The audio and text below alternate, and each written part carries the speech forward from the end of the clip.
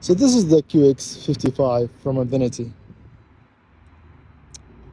Beautiful car, but I just noticed something. I don't know if you guys know or not, but let's check it. Let's check it out together.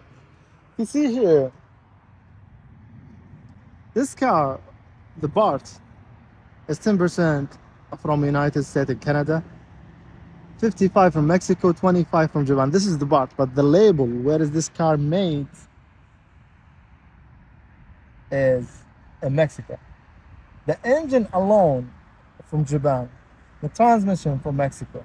So I don't know about Infiniti anymore. I thought all the Infinitis made somewhere in Japan, but not anymore. Not anymore. So yeah, this information I wanted to share with you. So this is the new Infinitis that we're talking about.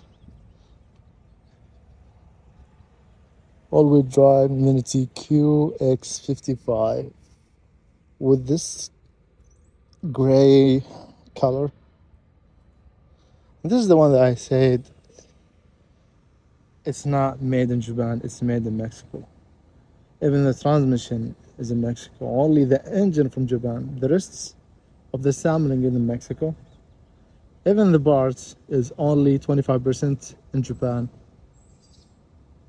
So with that being said, does it consider a Japanese car anymore?